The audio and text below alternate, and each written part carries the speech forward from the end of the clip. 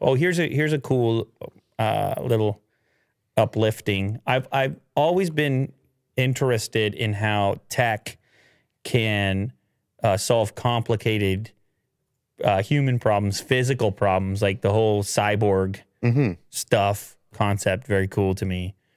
Here we have a paralyzed man whose spine was severed in a motorbike crash, and he's walking again thanks to electrodes placed in his spine.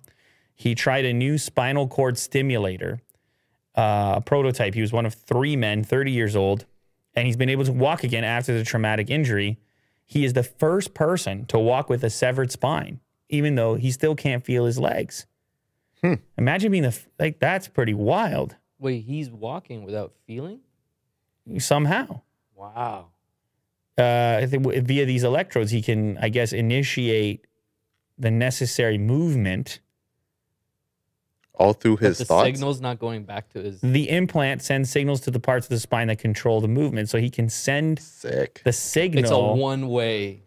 Kind of. Wow, that's kind of cool. 2 years after his spine was completely severed in a motorcycle accident in 2017, Michelle Rocati was able to walk, cycle, and climb the stairs with the help of a tablet-controlled device. He's now 30 and was one of 3 paralyzed men to test this out. All 3 individuals who got their implant were able to stand and move their legs hours after surgery.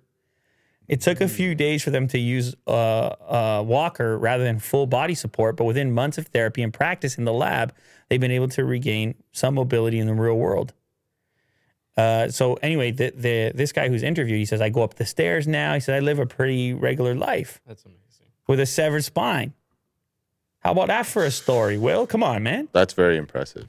He was active beforehand, and you can imagine that if you have one of these accidents, it can be pretty brutal, right? To have to adjust and adapt. And so even to know that there's something to work on, even to know that there's improvement down the road through technology, that's pretty cool.